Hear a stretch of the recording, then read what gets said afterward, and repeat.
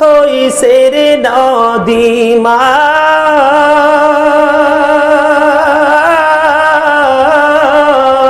হায়রে কান্দা কান্দা হইছে রে নদী আমার নয়ন জলে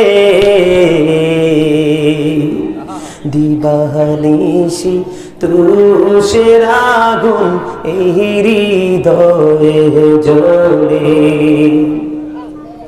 আদর করে নেইনি গকে আমায় কোলে তোলে কিছুদিন দৌড় করিয়া যায় যে আবার ভোলে আমায় কে দিবে সান্ত্বনা গো মা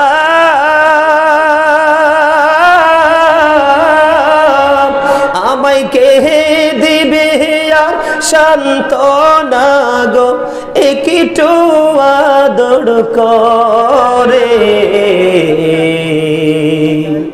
দিবানিশি তুষের আগুন এই হৃদয় সাল্লাম। এখনো বুঝতেছেন না পরকালটা কি হইব? অনেকেই জিকিরের সময় মুখটা বন্ধ রাখছেন। আচ্ছা, জিকির কি দুনিয়ার কারো ওয়ার্ড না আল্লাহ? আল্লাহ বলেছেন ফাযকুরুনি আযকুরুকুম, remember me then I will remember you. তোমরা আমাকে স্মরণ করো, আমি তোমাদেরকে স্মরণ করব। সুবহানাল্লাহ বলেন না? জিকির করলে কি হয় জানেন? আজকের চতুর্দিকে কিন্তু ফেরেশতারা, তা আল্লাহ কিন্তু তাদেরকে প্রশ্ন করতেছে, হাদিস শরীফ থেকে প্রমাণ। তোমরা পৃথিবীর দিকে এত সুন্দর করে ঝুঁকে আছো কেন? আল্লাহ গো, তোমার বান্দাগুলো এত সুন্দর করে জিকির করতেছে, তাদের জিকিরের আওয়াজে আর থাকতে পারলাম না, তাদেরকে অভিনন্দন জানানোর জন্য চলে আসলাম। সুবহানাল্লাহ। আল্লাহ রাব্বুল আলামিন প্রশ্ন করে, তারা যে জিকির করতেছে তারা কি আমাকে দেখছে? কয় না। কয় যদি দেখতো, আল্লাহ গো যদি দেখতো আরো বেশি পাগল হয়ে জিকির করতো। আমার আল্লাহ ফেরেশতাদেরকে ডেকে ডেকে বলে দিল, রে ফেরেশতারা, তোমরা সবাই সাক্ষী থাকো রে, আমার যে বান্দাগুলো আমি আল্লাহকে জীবনে একটা বারের জন্য দেখলো না, আলেমদের কথাগুলো বিশ্বাস করে করে আমি আল্লাহর দিদারের আশায় পাগল হয়ে জিকির করলো, আমি তাদের জীবনের গুনাহগুলো মাফ করে দিলাম। জোরে জোরে বলেন না সুবহানাল্লাহ। আরেকটু মুহাম্মদে বলুন সুবহানাল্লাহ। ও বন্ধু, বিন্দু পরিমাণ অহংকার আপনার অন্তরে রাখবেন না, কারণ আল্লাহ বলেছেন ইন্নাহু লা ইউহিব্বুল মুস্তাকবিরিন। আল্লাহ বলে দিয়েছেন বন্ধু, অহংকারীকে আল্লাহ পছন্দ করে না। যদি কথা না বলেন তাইলে বলবো আপনার টাকা পয়সা আছে, ভাব নিয়ে রাখছেন। আর যদি বলেন বলে হুজুর আমরা তো অহংকার করি না, তাইলে বলবো আপনারা কৃপণ, কারণ কৃপণের দোয়া আল্লাহ ঈদের দিনেও কবুল করে না। তাইলে কৃপণ হইলে লাভ নেই, হিংসা থাকে লাভ নেই। কথা বলেন লাভ? লাভ নাই বন্ধু। আমাদের জীবনের প্রতিটা মুহূর্তে অপরাধ। কথা বলেন? এখন যদি আমি বর্তমান সময় আমাদের সবগুলো কাজ নিয়ে নোংরামি নিয়ে যদি কথা বলতে থাকি, আপনি বুঝতে পারবেন আমরা শুধু নামে মানুষ, গুণে কিন্তু আমরা পরিপূর্ণ বেহুশ। কথা বলেন? নামে কি, কিন্তু কাজে আমরা বেহুশ। আমাদের কাছে কিছুই নাই, শুধু পৃথিবীর জন্য বন্ধু পাগল হয়ে আছি, পৃথিবীর লোভ লালসায় পড়ে আছে। ঠিক কিনা বলেন? আরো জোরে বলেন ঠিক কিনা? ও বন্ধু, জাহান্নাম এত ভয়ঙ্কর। হযরতে আবু হুরায়রা রাদিয়াল্লাহু তাআলা আনহু থেকে হাদিস বর্ণিত, আমার নবী বলেছেন জাহান্নামের আগুনটাকে আল্লাহ রাব্বুল আলামিন 1000 বছর পর্যন্ত বন্ধু জ্বালাইছে। 1000 বছর তাপ দেওয়ার পরে আগুনটার রং হয়েছে বন্ধু লাল। আমার আল্লাহ বলেন এই আগুন পৃথিবীর অপরাধীদের জন্য যথেষ্ট না রে, মানুষ মানুষের কলিজা ছিঁড়ে চৌচির করে দেয় শুধু বন্ধু দুনিয়ার জন্য। আমার আল্লাহ ভাবতেছেন এই আগুনে যথেষ্ট হবে না, আমার আল্লাহ আরো 1000 বছর তাপ দিল। 1000 বছর আগুনকে আবার তাপ দেওয়ার পরে বন্ধু আগুনের রং হয়ে গেছে বন্ধু সাদা। আমার আল্লাহ বলে এটাও হবে না, আরো 1000 বছর বন্ধু তাপ দিল। আরো 1000 বছর তাপ দেওয়ার পরে আগুনের রং হয়ে গেছে বন্ধু কালো। এই আগুন বান্দার জন্য বাজেট কেমন করে রে বান্দা সহ্য করবে, যাদের জন্য আযাবগুলো বহাল বন্ধু আপনারা জানেন না। যখন মৃত্যুদূত প্রাণ পাখি নিতে আসে রে, তার সমস্ত শরীরের অঙ্গ প্রত্যঙ্গে আত্মাটা পালাইবার চেষ্টা করে, কিন্তু পালাইবার তো কোনো সুযোগ নাই। কথা বলেন, জাহান্নামী যারা, এই যে এতক্ষণ পর্যন্ত কথাগুলো বললাম, জাহান্নামী যারা তাদের প্রাণ পাখি যখন নিতে আসে ফেরেশতারা, তখন বন্ধু তারা আসার সময় চট নিয়ে আসে। চট চিনেননি? সালার চট বলি না আমরা, পাতলা। কথা বলেন। আবার দেখবেন বিভিন্ন বড় গাঠুরি বাঁধার সময় কিন্তু চটের উপর রশি পেঁচায়, আসেনি? এরকম চট নিয়ে আসে। তার কারণ কি বন্ধু? একটা পাপী ব্যক্তির আত্মা যখন এই দেহ থেকে বের করা হয়, গোটা পৃথিবীর প্রাণীগুলো ইন্তেকাল করার পরে একই জায়গায় রাখলে সবগুলো পচার পরে যেই দুর্গন্ধটা বের হবে, তার চেয়ে ভয়ঙ্কর দুর্গন্ধ বের হয়ে আসে একটা পাপী লোকের আত্মা যখন বের করা হয়। এই জন্য ফেরেশতারা এই পাপী লোকের আত্মাটা বের করার সঙ্গে সঙ্গে বন্ধু চট দিয়ে ফেঁসিয়ে ফেলে। যখন এটাকে বন্ধু আসমান নিয়ে যায়, আসমানের দরজা খোলে না রে বন্ধু, পাপী লোকের আত্মা নাই, পাপী লোকের আত্মার কোনো জায়গা নাই। তখন বন্ধু ওখান থেকে আত্মাটাকে নিক্ষেপ করে, মনে হয় যেন আসমান থেকে জমিনে কিছু পড়েছে। জোরে বলেন না নাউজুবিল্লাহ, আরেকটু মহব্বতে বলেন নাউজুবিল্লাহ। কি করছেন জীবনে? বিশেষ করে যদি অপরাধগুলোর কথা বলতে থাকি, একটার পর একটা অপরাধ বন্ধু বলতে থাকবো, কিন্তু সময় মাইনাস হয়ে যাবে। আমি আপনাদেরকে বলতে চাই কবর বড় ভয়ঙ্কর হবে। তার মধ্যে অন্যতম একটা সমস্যা হলো, আমাদের দেশে আমরা যে ইবাদত বন্দেগী করি, এই যে এখানে এসেছি আমরা কিন্তু ম্যাক্সিমাম লোক নামাজ পড়ে, ঠিক কিনা বলেন? নামাজও পড়ি, মিথ্যা কথাও বলি, অন্যায় করি, অপরাধও করি, পরের হক নষ্ট করি, ঠিক কিনা বলেন? আরো জোরে বলেন ঠিক কিনা? এই যে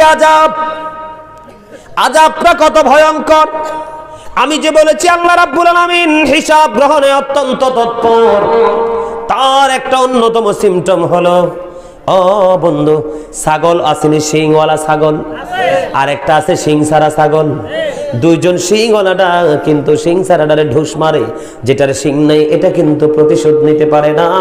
হাদিস শরীফ প্রমাণ করেছে বন্ধু। আমার নবী বলে দিয়েছে কাল কিয়ামতের দিন আল্লাহ ওই শিংওয়ালাটার সাথে শিং ছাড়াটার যুদ্ধ লাগে, প্রতিশোধ আল্লাহ রাব্বুল আলামিন নেওয়ার সুযোগ করে দিবে। জোরে সরে বলেন না নাউজুবিল্লাহ বলে, আরো জোরে। এত আস্তে কেন? তাইলে এবার বুঝেন আমাদের হিসাব কেমন হবে। আপনি যদি নামাজ পড়েন, আপনি যদি রোজা রাখেন, আপনি যদি হজ করেন, আপনি যদি যাকাত দেন, কিন্তু অন্যায় যদি না ছাড়েন, তাহলে রাসূল বলেছেন সাহাবীদেরকে তোমরা বলো গরিবকে। সাহাবীরা উত্তর দিল, ওগো নবী, যাদের টাকা পয়সা ধন দৌলত নাই তারাই তো গরিব। এবার আমার নবী একটা ডাক দিয়ে বলেছে, বন্ধু যাদের টাকা পয়সা ধন দৌলতের অভাব ওরা গরিব না, গরিব হলো মূলত অনেক নেক আমল নিয়ে যাবে, পরকালে সব নেক আমল অন্যকে বিলিয়ে দিতে হবে, বিলিয়ে দেওয়ার পরে তার আমল নামায় কোনো নেক থাকবে না, সে বিনা হিসাবে জাহান্নামে চলে যাবে। ওই ব্যক্তিটা হলো বন্ধু সবচেয়ে বড় গরিব। জোরে বলেন নাউজুবিল্লাহ। যেমন ধরেন একজনের কাছে আম পাইরা খাইছেন চুরি কইরা, কি কইরা? আম খেয়েছেন চুরি করে, সে জানলো না, সে দেখলো না, আপনাকে সেই ঋণ পরিশোধ করতে হবে নেক আমল দিয়ে। আর একজনের মাঠ থেকে বন্ধু অন্য যে কোনো ফল ফসল চুরি করে নিয়ে এসেছেন, এটার খেসারত দিতে হবে নেক আমল দিয়ে বন্ধু। আর একজনকে একদিন জোর করে একটা গালে থাপ্পড় বসিয়ে দিয়েছেন, তার তো প্রতিশোধ নেওয়ার খবর না ক্ষমতা নাই। এটার প্রতিশোধ আপনাকে নেক আমল দিয়ে ঋণ পরিশোধ করতে হবে। এমনি করে করে প্রত্যেকটা অপরাধের খেসারত দিতে হবে নেক আমল দিয়ে। সবচেয়ে মজার বিষয় হলো বন্ধু, হাদিস শরীফের শেষ অংশের মধ্যে এসেছে আরো পাওনাদার বাকি, কিন্তু যিনি দেনাদার ওনার তো আর নেক আমল নাই। এবার তিনি কি করবে?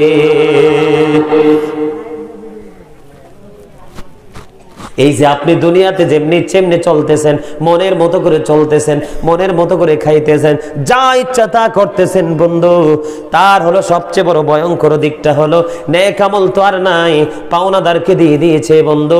আরো কিছু পাওনাদার বাকি আছে রে, কি দিয়ে শোধ করব সেই ঋণ? কিন্তু এখন তো ঋণ পরিশোধ করতে হবে। আপনি নেক আমল দিতে পারবেন না, তাতে কোনো সমস্যা নাই। আল্লাহ রাসূল বলেছে যে এই পরিমাণ নেক আমল দিলে তার ঋণটা পরিশোধ হইতো, ওই পরিমাণ নেক আমল যেহেতু নাই, তাহলে তুমি তার কাছ থেকে তার পাপগুলি নিয়ে আসো।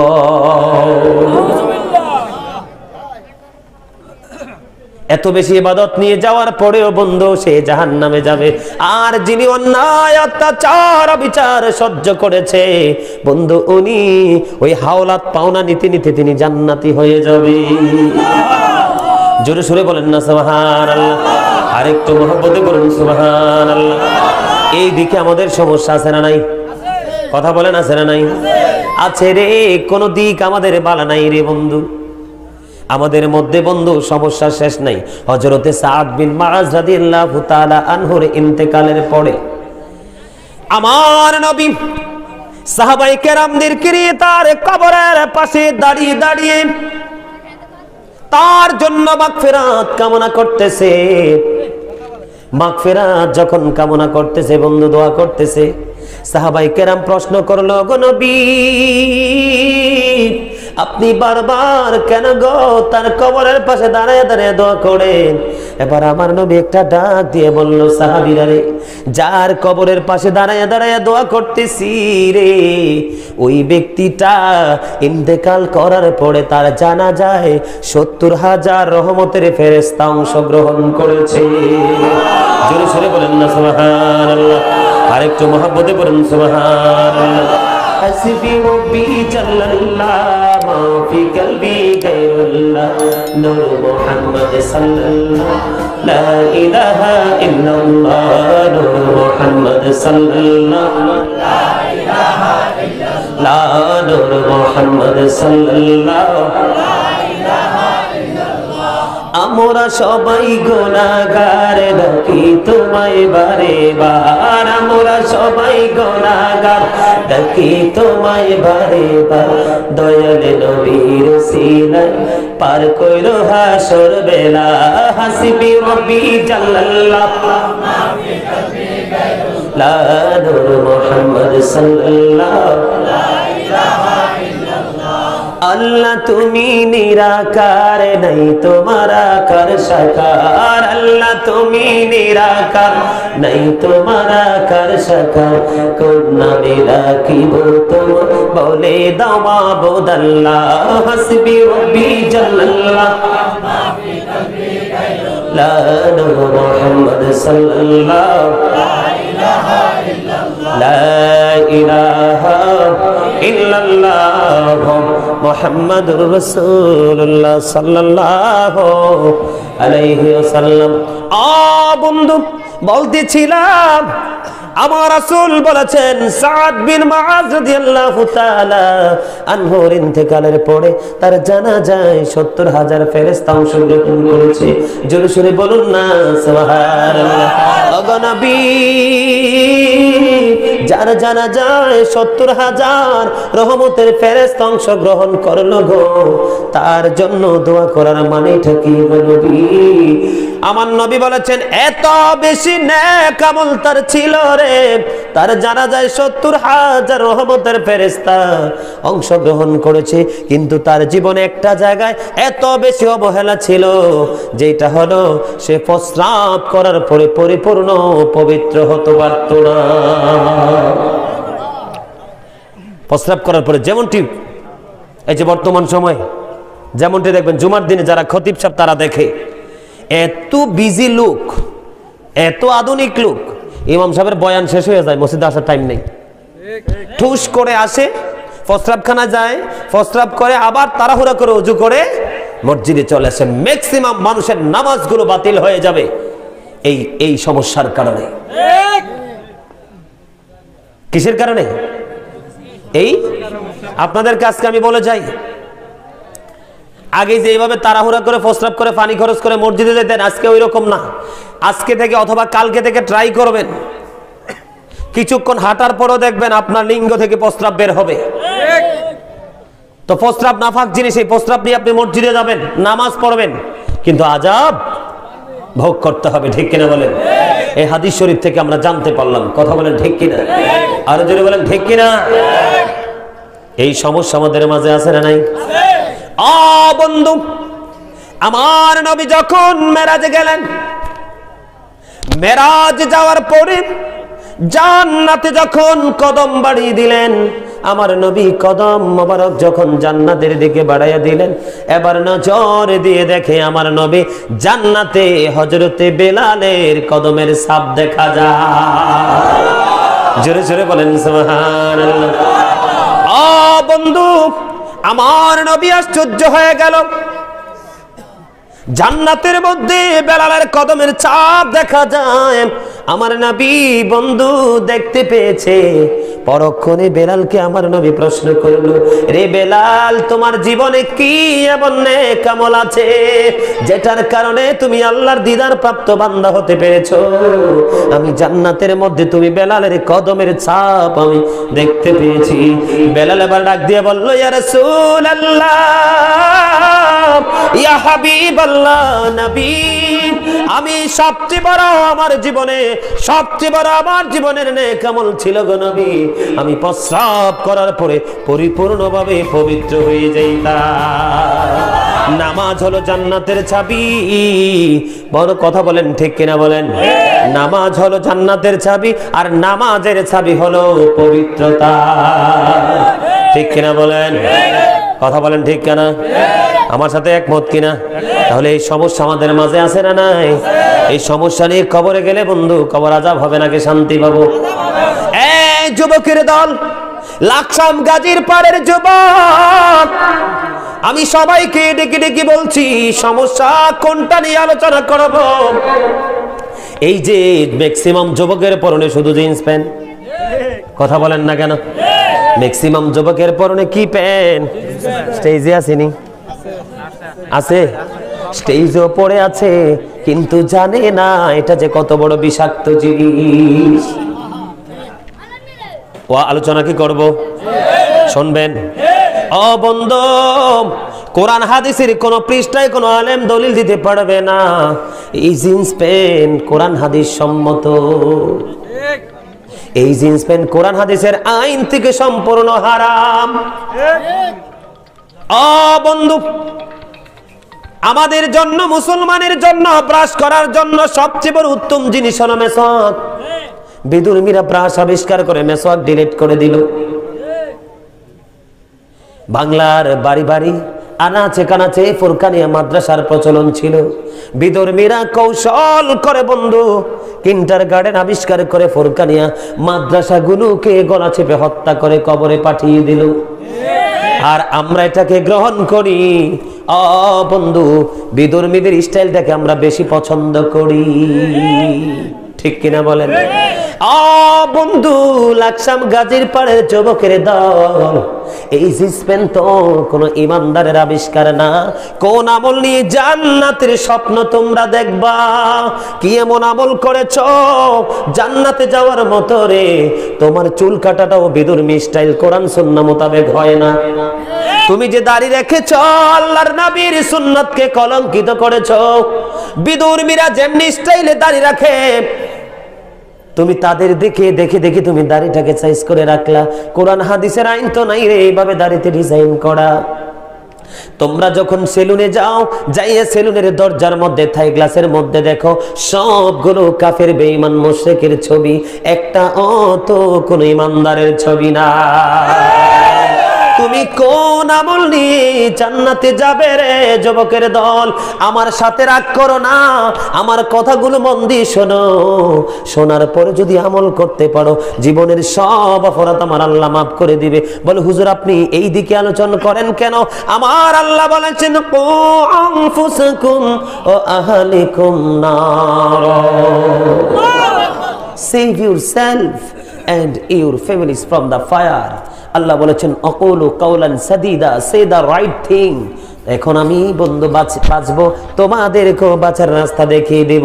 চুলের দিকে চাইলে বিদুর্মীদের স্টাইল, দাড়ির দিকে চাইলে বিদুর্মীদের স্টাইল, পোশাকের দিকে চাইলে বন্ধু বিদুর্মীদের স্টাইল।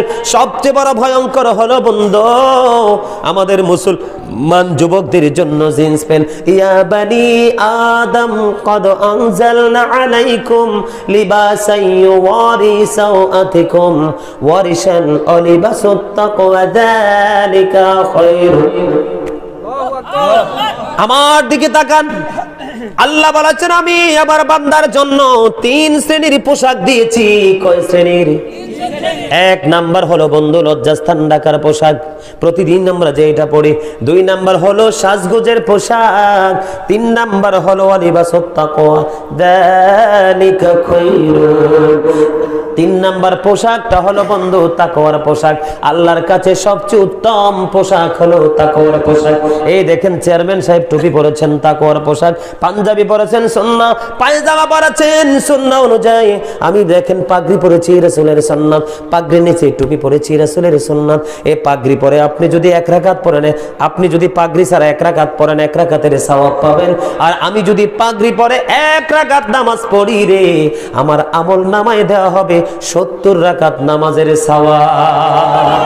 কারণ বন্ধু আমার নবী তো পাগড়ি মোবারক পড়েছে।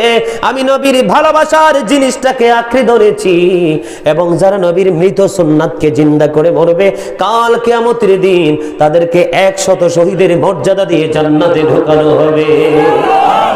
এই যে বন্ধু পাগড়ি পরলাম, এই যে পাঞ্জাবি পরলাম, জুব্বা পরলাম সুন্নাহ অনুযায়ী, পায়জামা পরেছি সুন্নাহ অনুযায়ী, তোমরা যে জিন্স প্যান্ট পরেছো সম্পূর্ণ 100% কোরআন হাদিস বিরোধী। এখন তোমাদের কাছে আমার প্রশ্ন হলো রে যুবক, তুমি যে জিন্স প্যান্টটা পরেছো তোমার পিছন দিক দিয়ে লজ্জাস্থান দেখা যায়, সামনের দিক গোপন অঙ্গটা পর্যন্ত দেখা যায়, ঠিক কিনা বলেন? যখন যুবক তুমি জিন্স প্যান্ট পরে নামাজে দাঁড়াইবা, পিছনের কাতারের মানুষ নিঃসন্দেহে তোমার লজ্জাস্থান দেখবে। কথা বলা ঠিক কিনা? এখন তুমি আল্লাহর আইনের দ্বার প্রান্তে আসুনি, আল্লাহর অর্ডারের দ্বার প্রান্তে আসুনি। না না, তুমি তোমার খেয়াল খুশি মতো চলছো, এটা বিদুর্মীরা আবিষ্কার করেছে। এখন বিদুর্মীরা কি তোমাদের বন্ধু না শত্রু? আল্লাহ বলেছে ইন্নাল কাফিরিনা কানু লাকুম আদুওয়াম মুবিনা। The heretics are the eternal enemy of the believers. বিদুর্মীরা হলো আমরা ইমানদারের বন্ধু, চিরশত্রু, প্রকাশ্য শত্রু, ঠিক কিনা বলেন? আরো জোরে বলেন ঠিক কিনা? এবার আসেন, আপনি জিন্স প্যান্ট পরাচ্ছেন কেন না জায়েজ? আপনি কোন আমল নিয়ে জান্নাতে যাবেন? আপনার আমল তো বন্ধু নাই। যদিও আমল করতে যান মনটা রাইখা যান আপনার ব্যবসা প্রতিষ্ঠানে, যদিও নামাজ পড়তে যান আপনার মনটা রাখেন আপনার আলু ক্ষেতের কিনারায়, যদিও নামাজ পড়তে যান আপনার মেয়ে কোথায় আছে সেই দিকে নজর রেখে যান। কোন আমল নিয়ে যাবেন বন্ধু? ইমানদারের পোশাকটা উপর দিয়ে থাকবে নাভি বরাবর, কি উপর দিয়ে থাকবে নাভি বরাবর, আর নিচে দিয়ে থাকবে বন্ধু টাকনোর উপরে। আপনারটা উপর দিয়েও নিচে, নিচে দিয়েও নিচে। কথা বলেন না ঠিক কিনা? তাহলে আপনি বৈধ করবেন কেমনে? আল্লাহ রাসূল বলেছেন, যে পুরুষ অহংকার করে করে টাকনোর নিচে ঝুলিয়ে ঝুলিয়ে পোশাক পরবে, তাকে আমার আল্লাহ ক্ষমা করবে না, তার উপর আল্লাহ ইহসান করবে না, তার উপর আমার আল্লাহ দয়া করবে না, তাকে জাহান্নামের কীট হতে হবে। জোরে জোরে বলুন না নাউজুবিল্লাহ। আমার রাসূল বলেছেন, কিয়ামতের দিন আল্লাহ তিন শ্রেণীর মানুষের সাথে কথা বলবে না, তাদেরকে দয়া করবে না। এক নাম্বার হলো যারা অহংকার করে করে টাকনোর নিচে ঝুলিয়ে ঝুলিয়ে পোশাক পরে। দুই নাম্বার হলো মানুষের বিপদের সময় মানুষকে উপকার করে, সুযোগ পাইলে মানুষকে খোঁটা দিয়ে তাকে কষ্ট দেয়। আপনি যদি কাউকে উপকার করেন, দেখবেন পরে খোঁটা দিলে বড় কষ্ট লাগে। এটার চেয়ে বড় লজ্জা আর কিছুই নাই, ঠিক কিনা বলেন? তিন নাম্বার হলো বন্ধু, দেখবেন ব্যবসায়িকরা মিথ্যা কথা বলে বলে কাপড় ব্যবসায়িক থেকে শুরু করে নিত্যদিনের দ্রব্য সামগ্রী যা ব্যবহার করে, অনেক ব্যবসায়িক আছে মিথ্যা কথা বলে বলে কাস্টমার থেকে টাকা নেয়। আছে না নাই? আল্লাহ সূরা রহমানের মধ্যে বলেছেন, ওয়াকিমুল ওয়াজনা বিল কিসতি ওয়া লা তুখসিরুল মিজান। ন্যায্য ওজন কায়েম করো, ওজনে কম দিও না। আর তুমি ওজনে কম দিয়েছো শুধু দুনিয়ার লোভে পড়ে টাকার জন্য। এই তিন দলকে আল্লাহ কি করবে না? এবার আসেন, আপনাদের এই গাজীর পাড়ের যুবক জুমার দিনে নামাজ পড়তে যায় কিনা? জিন্স প্যান্ট পরে যাও কিনা?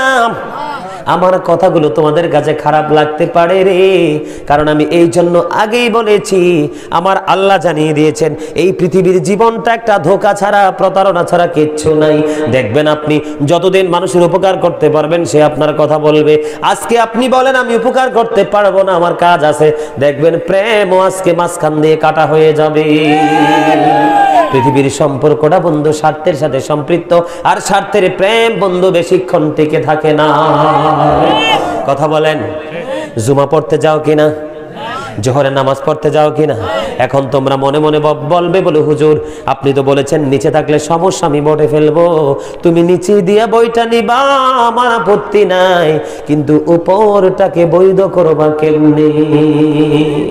তুমি হাজার টানলেও এই পেনটা উপরের দিকে উঠবে না, কারণ এটার জন্মই হয়েছে ছোট্ট হয়ে। কথা বলেন না কেন? এটা জন্মটা কি? বন্ধু, একজন ব্যক্তি, জনৈক ব্যক্তি নামাজ পড়লো, এমনি করে নামাজের নিয়ত বেঁধে ফেললো। আমার নবী বললেন, তুমি নামাজ ভেঙ্গে ওযু করে আসো। কি করো? নামাজ ভেঙ্গে ওযু করে আসো।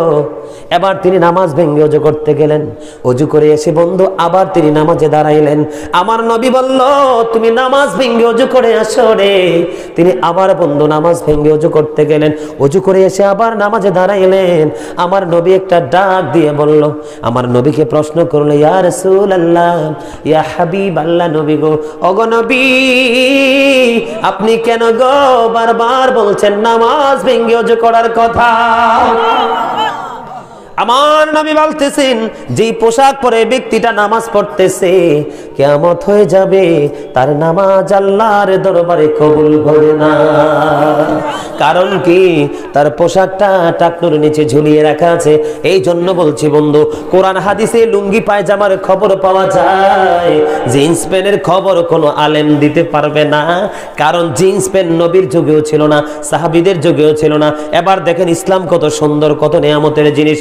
আবু বকর একটা ডাক দিয়ে বলল, ইয়া রাসূলুল্লাহ, ইয়া হাবিবাল্লাহ, নবী, নবী গো, ইয়া রাসূলুল্লাহ, আমি কিন্তু সব সময় চাই আমার পোশাকটা টাকনুর উপরে থাকুক, আমি চাই না আমার পোশাকটা টাকনুর নিচে আসুক।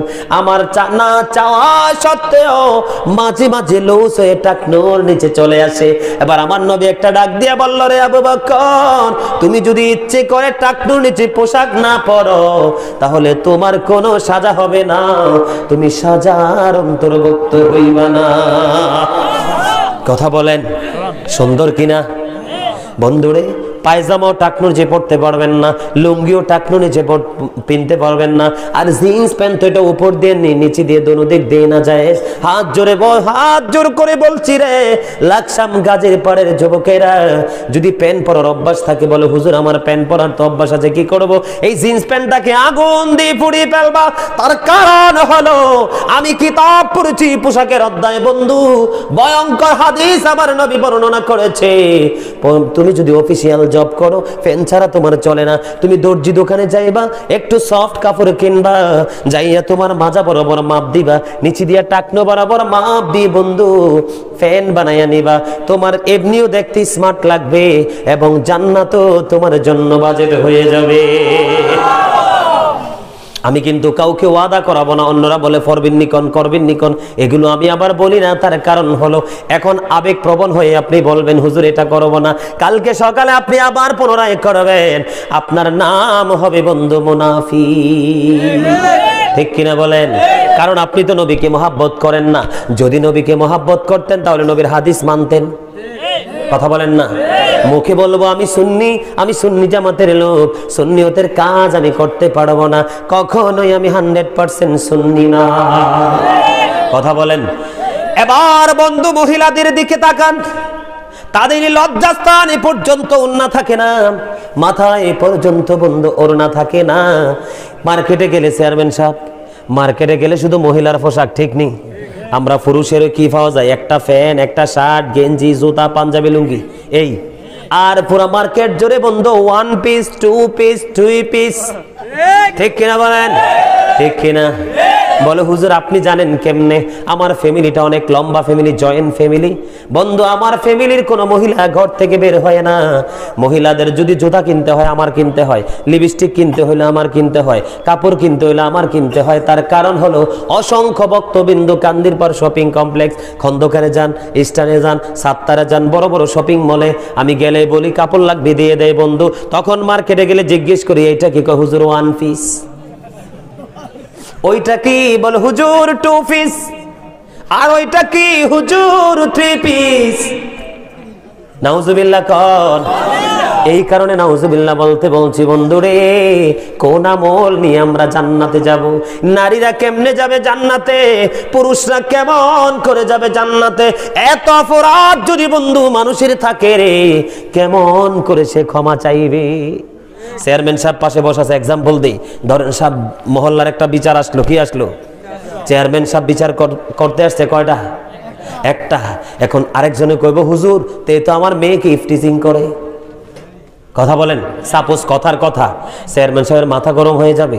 আরেকজন আইসা বলবে হুজুর তে তো বড়সুর মানুষের গেছের ফাঁকনা ফল চুরি করে খায়। চেয়ারম্যান সাহেবের মাথা যাবে আরো গরম হইয়া। তখন চেয়ারম্যান সাহেব তাৎক্ষণিকভাবে চিন্তা করবেন, আমি এসেছি তার উপর এহসান করার জন্য, তাকে আমি সাপোর্ট দেওয়ার জন্য, মানুষগুলোকে বুঝিয়ে আজকে তার পক্ষে আমি এটা দিয়ে দিব।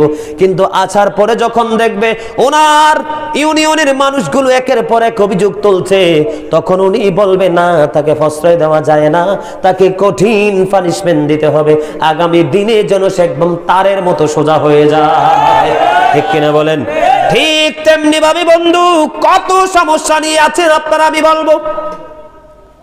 মহিলারা পুরুষের পোশাক পরে লজ্জা করে না।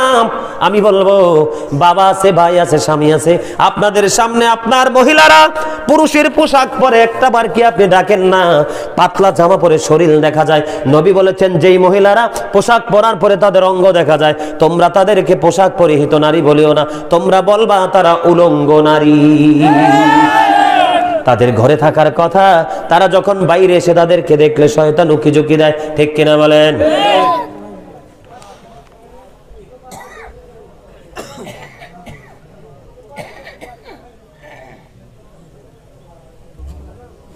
চমৎকার, thank you so much, you are great my dear brother. যিনি প্রশ্ন করেছেন আন্তরিক মোবারকবাদ, সুইট সুইট প্রশ্ন করেছেন, উত্তর দিব। তবে আলোচনা আগে শেষ করি না? শেষ করে দিব ওয়াজ? হ্যাঁ, চেয়ারম্যান সাহেব রাজি আছে, আর কেউ কইলে কর না কইলে নেই, কারণ ওনারা ব্যস্ত মানুষ, ওনারা ব্যস্ত মানুষ। তারপরে যদি সময় দিতে রাজি থাকে তাহলে আপনাদের আপত্তি কিসের? কথা বলেন না বন্ধুরে আমার। তাহলে নারী এবং পুরুষের সমস্যা আছে না নাই? পোশাক। এবার বন্ধু আমি বলতে চাই, এটা কিন্তু মেরাজের চাঁদ চলতেছে। আমার নবী মেরাজে গেলেন, মেরাজে যাইয়া জাহান্নামের দিকে তাকাইয়া দেখে জাহান্নামের মধ্যে শুধু নারী আর ধনী ধনী মানুষ। নাউজুবিল্লাহ বলেন না?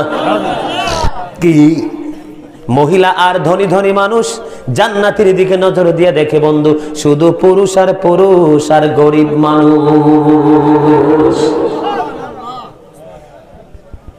আমার নবী জিব্রাইলকে প্রশ্ন করল, রে জিব্রাইল, এরা কারা? তাদের এই অবস্থা কেন?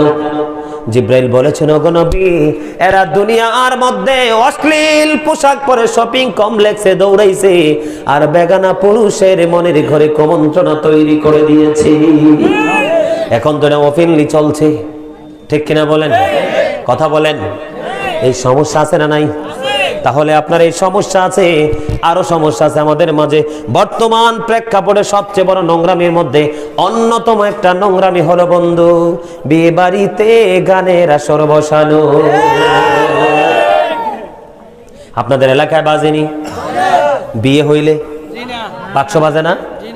মাশাআল্লাহ, আলহামদুলিল্লাহ বলেন, আরো জোরে আলহামদুলিল্লাহ। বিয়ে কথা হইলে, সুন্নাহ মুসলমানের কথা হইলে গান বাজনা বাজে না তো? আলহামদুলিল্লাহ। তাহলে এই গান বাজনার ওয়াজ তাহলে বাদ দেই, এটা একটু বাদ দিয়ে দেওয়ার দরকার, তাইলে যেহেতু বাজে না। শুনবেন মানে গান বাজনাটা কত বড় ভয়ঙ্কর, শুনবেন বন্ধুরে আমার? তাইলে এবার শোনেন, আমার রাসূল বলেছেন গানের আসরে যাওয়া পাপীদের কাজ, গুনাহগারদের কাজ।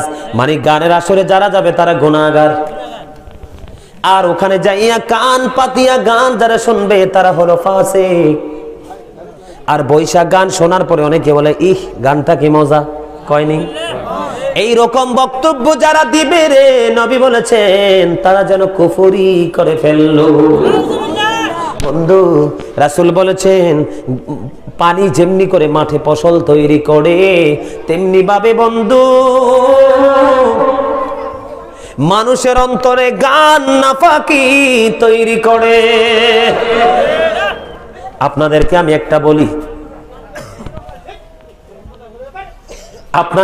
একটা বলি, বন্ধু এদিকে তাকান, ছোট্ট একটা হাদিস বলে শেষ করব। আমার রাসূল বলেছেন কিয়ামতের পূর্বক্ষণে আমার উম্মতের মধ্যে একটা দল থাকবে ওই রকম, তাদের চেহারাটা বিশ্রী হয়ে যাবে, নোংরা হয়ে যাবে, বিকৃত হয়ে যাবে, মাটির মধ্যে গঠিতকরণ করা হবে। প্রশ্ন করা হলো, ওগো নবী, তারা কি তাওহীদ মানবে না? নবী বলেছেন তারা তাওহীদ মানবে।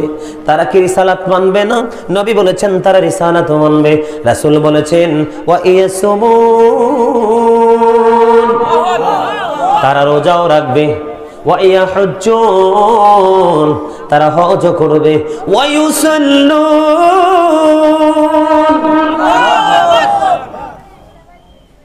তারা নামাজ পড়বে। ইয়া রাসূলুল্লাহ, ইয়া হাবিবাল্লাহ, নবী লা ইলাহা কেউ মানবে, মুহাম্মাদুর রাসূলুল্লাহ কেউ মানবে, তারা রোজাও রাখবে, হজ করবে, নামাজ পড়বে। ইয়া রাসূলুল্লাহ, নবী গো, তারপরেও কি তাদের এই অবস্থা হবে? নবী বলেছেন হে, তারপরেও তাদের এই অবস্থা হবে। ওগো নবী কেন? নবী বলেছে তারা দুনিয়ায় নোংরা গানের আসর বসাবে। জোরে সোরে বলেন নাউজুবিল্লাহ। এই যে এক ছেলে আমার সাথে আসছে, আমার খাদেন, এই ছেলের বাড়িতে আজকে বিয়ানি সুন্নতে খতনা, বুঝেন কত পবিত্র একটা কাজ। গান বাজতেছে, কালকে আমার সঙ্গে আসছে ময়মনসিংহ থেকে, সারা রাত্র বন্ধুর সকাল 9টায় এসে পৌঁছাইছি ময়মনসিংহ থেকে। তো সে ঘুমাইছে, গানের আওয়াজে সে ঘুমাইতে পারে না, বাড়িতে গেছে, যাইয়া বলছে গান তো হারাম, যেহেতু আমরা মুমিন আমাদের জন্য গান বাজনা জায়েজ না, আমাদের জন্য জায়েজ হলো যত বেশি পারো হামদ এবং নাত পড়ো,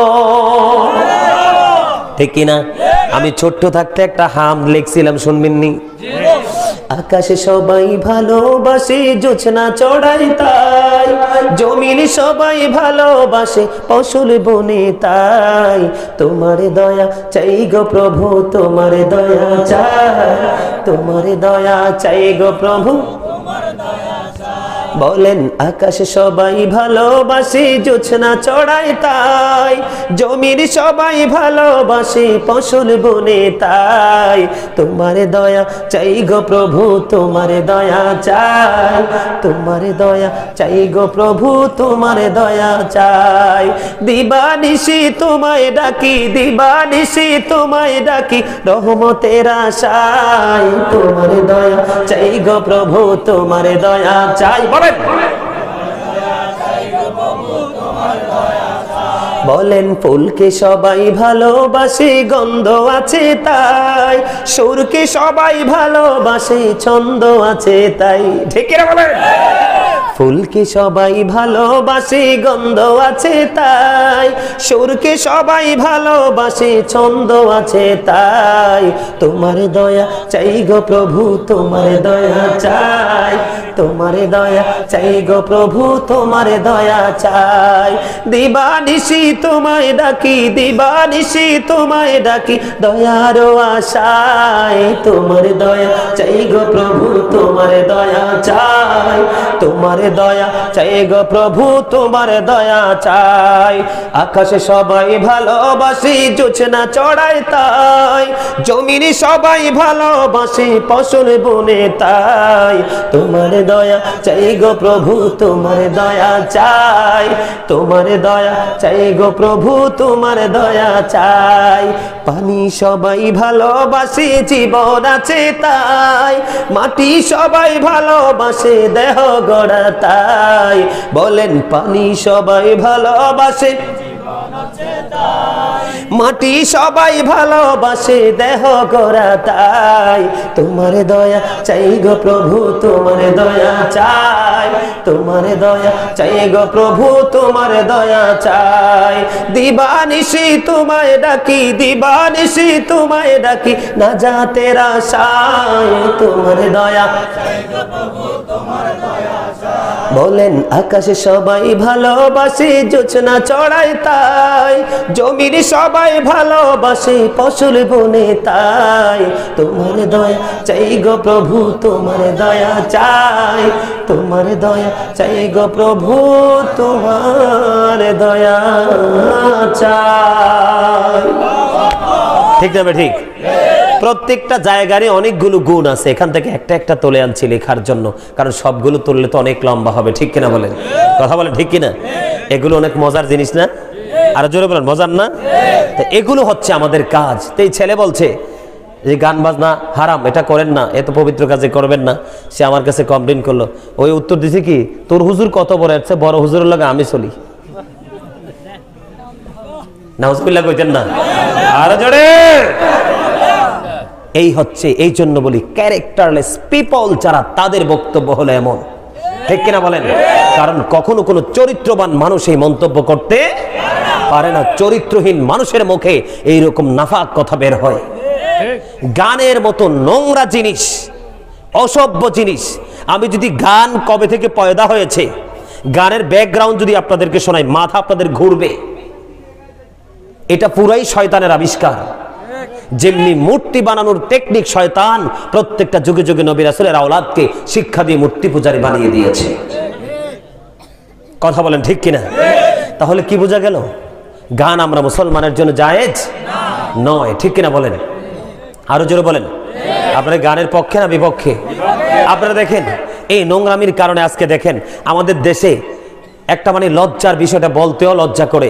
আমাদের দেশের একজন ক্রিকেটার নাসির, এটা দেখছেন নি সোশ্যাল মিডিয়াতে? বুড়া বেডি একটারে বিয়ে করছে, 8 বছরের বাচ্চা ফালাইয়া। কি ফালাইয়া? বাচ্চা দেখতেছে, বাচ্চার মা অন্য পুরুষের সাথে বউ সাজ্জা করে গেছে, কি মাখামাখি ঢলাঢলি চলতেছে। জোরে সরে বলেন না নাউজুবিল্লাহ। এই সমাজের অবক্ষয় কেন হয়েছে জানেন? একমাত্র ন্যায় বিচার প্রতিষ্ঠা না থাকার কারণে। আমার মনে হয় তামিমা তাম্মির মাটাও মনে হয় বেয়াদব 100%। বলে হুজুর কেন? আমরা 5টা ভাই আল্লাহ রহমতে এখনো আছি, এখনো মারে যে ভয় পাই, এখনো বিশ্বাস করবেন কিনা মাকে যে ভয় পাই। বাবা বড় জোরে গলা আওয়াজ দিলে মানে বুক কাঁপতে থাকে। মা বাবা কিন্তু সন্তান বড় হলে ছেড়ে দেওয়াটাই কি উচিত না? মা বাবার সন্তানের প্রতি দায়িত্ব যত্ন সহকারে পালন করা উচিত। এই যে দেদারসে মেলামেশা, এই মেলামেশা থেকেই কিন্তু আমাদের সামাজিক অবক্ষয় সব দিকে বেড়েই চলছে, ঠিক কিনা বলেন? আপনারা দেখেন এখন যুবকরা কিন্তু পড়াশোনা নিয়ে ইন্টারেস্ট নাই, লেখাপড়া নিয়ে তার ফিউচারটাকে ব্রাইটনেস করার জন্য কি করার দরকার এগুলো নিয়ে তাদের কোনো কি নাই, টেনশন নাই। আরে লেখাপড়া করে কি হইব, না করতে পারলে কোন একটা কাজ করে দেখামু, এটার নাম জীবন নয়, ঠিক কিনা বলেন? সম্মানিত উপস্থিতি, আমাদের এই সমাজের অবক্ষয়তা থেকে আমাদেরকে উঠে আসতে হবে। এজন্য আসতে হবে কারণ আমরা ইমানদার, আমরা মুসলমান, আমাদের কি আছে, ব্যাকগ্রাউন্ড আছে, ঠিক কিনা বলেন?